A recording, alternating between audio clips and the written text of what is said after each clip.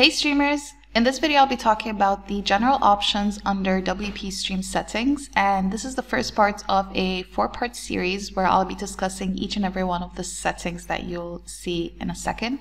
So first go to WpStream settings, and here are all the different settings. Like I said, today I'll be discussing the general options and the rest later. The first part is changing the slug, which is by default currently WpStream.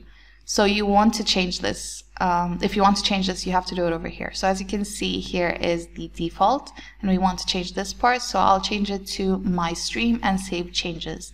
If I go back and refresh, you'll see that it is changed from WpStream to my stream. The next part is who is allowed to live stream on your website. So you can choose which user role has permission to live stream on your website. So let's go to a specific user and change their role from a subscriber to a contributor, for example. Make sure you update the user to save it. This is very important. And go back to settings, and you'll also change the role over here. You have to change it both for the user and here as well. Then save changes.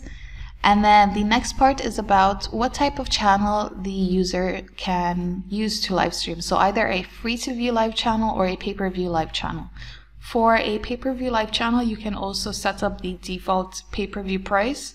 And this is in dollars always. So $5, $10, whatever.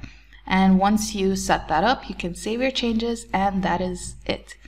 So that is it for the general options under WpStream settings, and the next videos will be discussing the default settings.